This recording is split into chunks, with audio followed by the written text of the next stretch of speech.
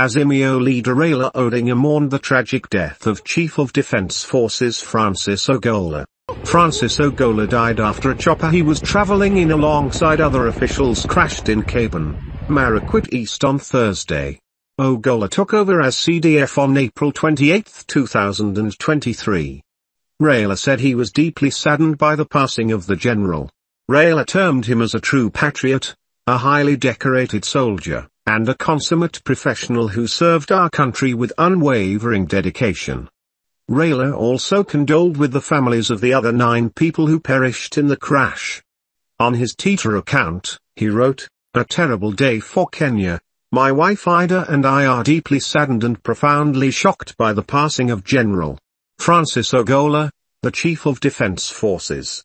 We join the nation in mourning his loss.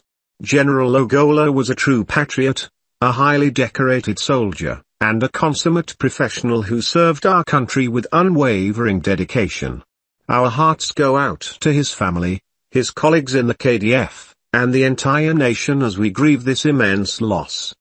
We also extend our very heartfelt condolences to the families of the KDF team who were accompanying General Ogolla.